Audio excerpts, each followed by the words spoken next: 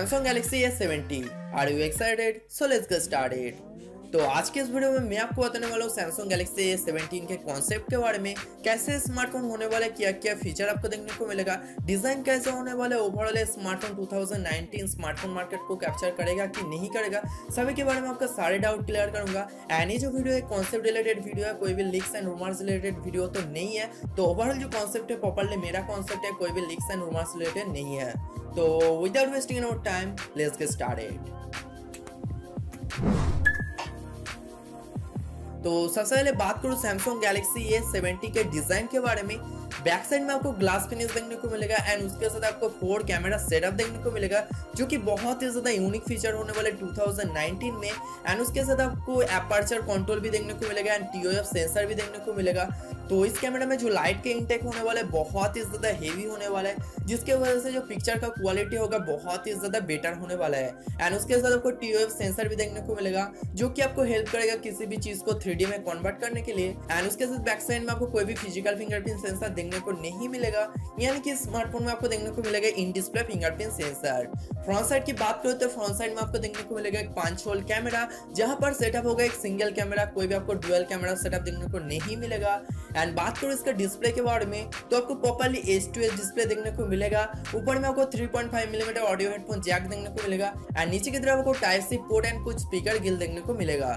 Left hand side में आपको देखने को मिलेगा volume locker and power button. तो बात करो स्मार्टफोन के डिस्प्ले के बारे में तो इस स्मार्टफोन में आपको देखने को मिलेगा 6.4 inch super AMOLED display panel, जिसके अंदर आपको देखने को मिलेगा 16 मिलियन कलर ऑप्शन। एंड ये जो डिस्प्ले होने वाला है क्वाड HD प्लस डिस्प्ले होने वाला है एंड जिसका रेजोल्यूशन होने वाला है 1340 x 1440 पिक्सल। तो डिस्प्ले क्वालिटी बहुत ही ज्यादा बेटर होने वाला है। साइड में आपको कार्व देखने को मिलेगा, जिसकी वजह से डिस्प्ले का जो लुक एंड फील होगा बहुत ही ज्यादा बेटर हो जाएगा। एंड ऑपरेटिंग सिस्टम की बात करो तो इस स्मार्टफोन में आपको देखने को मिलेगा एंड्रॉइड 9.0, यानी कि सिक्योरिटी पैच आपको बहुत ही ज्यादा टाइट देखने को मिलेगा, कोई भी सिक्योरिटी के हिसाब से कॉम्प्रोमाइज देखने को नहीं मिलेगा। एंड बात करूं यहाँ पर कस्टम UI के बारे में तो रेगुलर वाइज आपको यहाँ पर कस्टम UI देखने को मिलेगा सैमसंग का One UI, जो कि आपको प्रोवाइड करेगा फ्रेश एंड क्लीन इंटरफेस।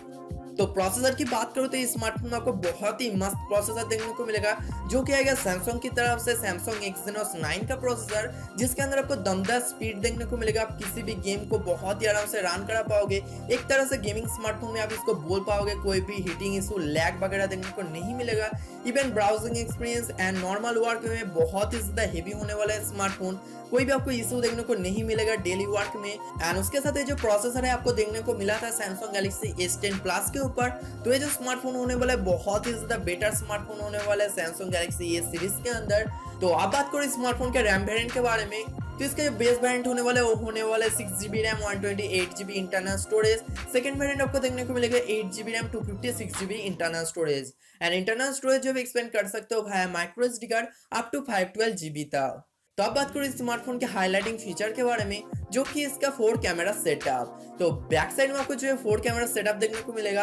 यहाँ पर प्राइमरी जो सेंसर है वो होने वाले 48 मेगापिक्सल का प्राइमरी सेंसर। सेकेंडरी सेंसर आपको देखने को मिलेगा 16 मेगापिक्सल का सेकेंडरी सेंसर एंड उसके साथ आपको एक और 16 मेगापिक्सल का सेंसर देखने को मिलेगा, जो कि होने वाला एक वाइड एंगल लेंस। एंड उसके साथ आपको 12 मेगापिक्सल का डेप्थ सेंसिंग कैमरा देखने को मिलेगा। तो क्वालिटी बहुत ही ज्यादा बेटर होने वाला है इस कैमरा के अंदर। एंड वेरिएबल एपर्चर आपको देखने को मिलता है, तो लाइट के इंटेक बहुत ही ज्यादा बेटर आएगा।